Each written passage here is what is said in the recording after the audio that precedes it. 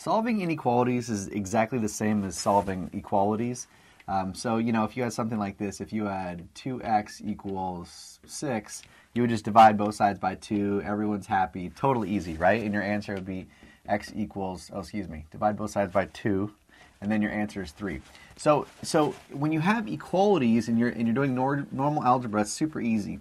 But inequalities, people think it's like suspiciously difficult. It's not. So if you have something like this, like 2x is greater than 6, you do the same steps exactly. Just pretend like that's an equal sign. Oh, okay, no problem. Divide by 2.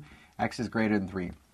So I mostly tell people when you're dealing with inequalities, just treat it exactly like a normal equal sign and don't do anything different. And the sign carries down. There's one huge caveat. There's one huge exception, and this is it.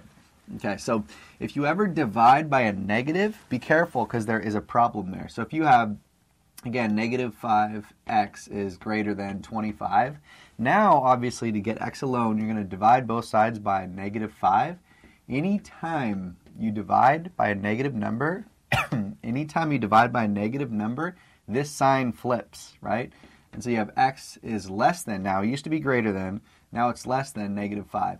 That's the only difference. I mean, I don't care if it's 2-step equations, 3-step equations. If it's 2-step or 3-step inequalities, again, it's totally identical to a normal equal sign.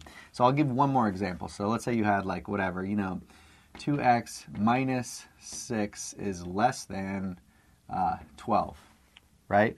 Same thing, plus 6, you have 2x less than 18.